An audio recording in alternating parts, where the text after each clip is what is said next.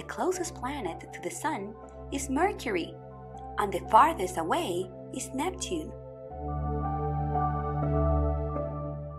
Mercury is the smallest planet and is made of rock.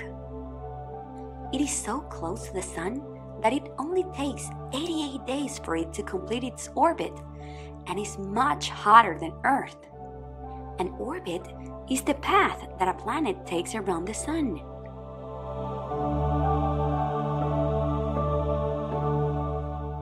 Venus is the next planet from the Sun after Mercury. It is also made of rock. Venus and Mercury are the only planets in the solar system that do not have a moon. Venus has mountains, valleys, and thousands of volcanoes.